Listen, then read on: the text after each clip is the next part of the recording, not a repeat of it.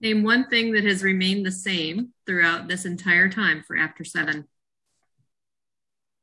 Hmm.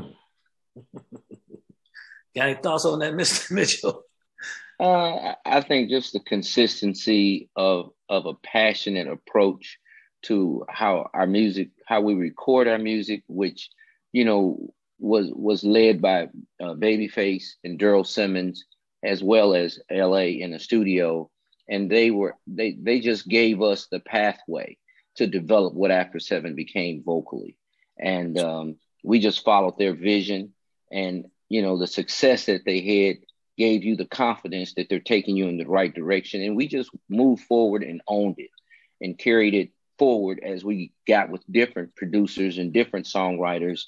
That same sense of perfection and believability, the emotional side of interpreting what the writer was trying to deliver, we tried to carry that forward.